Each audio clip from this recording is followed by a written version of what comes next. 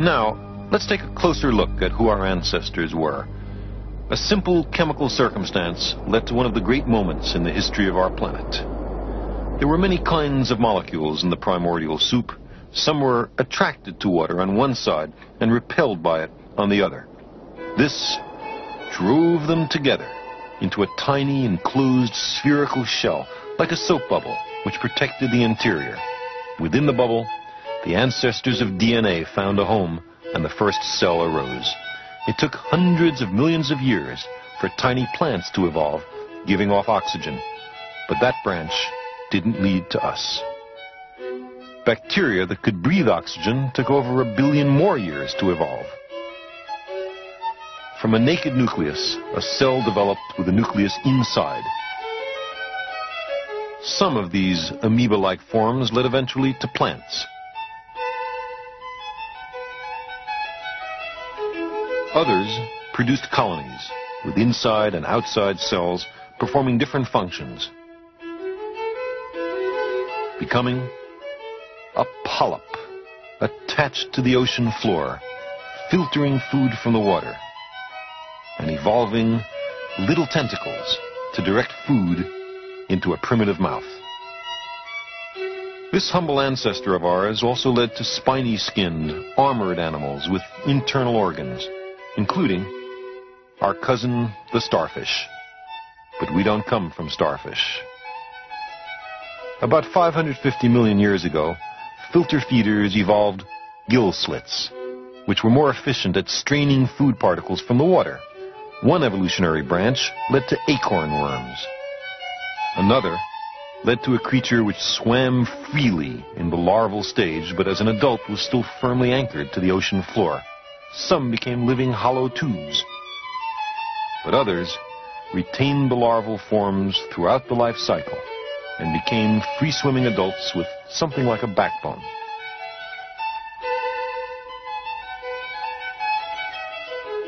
Our ancestors now, 500 million years ago, were jawless, filter-feeding fish, a little like lampreys. Gradually, those tiny fish evolved eyes and jaws. Fish then began to eat one another. If you could swim fast, you survived. If you had jaws to eat with, you could now use your gills to breathe the oxygen in the water. This is the way modern fish arose. During the summer, some swamps and lakes dried up, so some fish evolved a primitive lung to breathe air until the rains came. Their brains were getting bigger. If the rains didn't come, it was handy to be able to pull yourself along to the next swamp. That was a very important adaptation. The first amphibians evolved, still with a fish-like tail. Amphibians, like fish, laid their eggs in water where they were easily eaten. But then a splendid new invention came along, the hard-shelled egg laid on the land where there were as yet no predators. Reptiles and turtles go back to those days. Many of the reptiles hatched on land never returned to the waters. Some became the dinosaurs.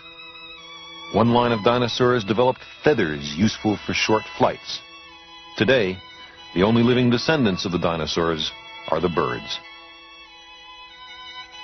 The great dinosaurs evolved along another branch. Some were the largest flesh-eaters ever to walk the land. But 65 million years ago, they all mysteriously perished.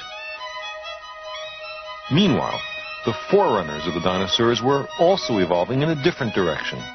Small, scurrying creatures, with the young growing inside the mother's body. After the extinction of the dinosaurs, many different forms developed.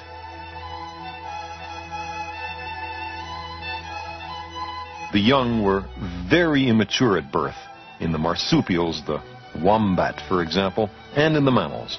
The young had to be taught how to survive. The brain grew larger still. Something like a shrew was the ancestor of all the mammals.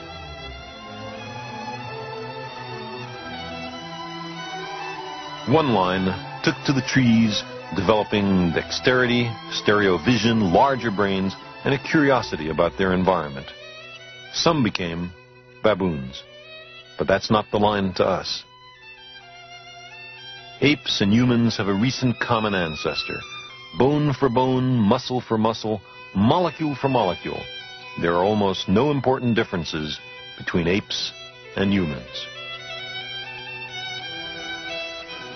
Unlike the chimpanzee, our ancestors walked upright, freeing their hands to poke and fix and experiment. We got smarter. We began to talk.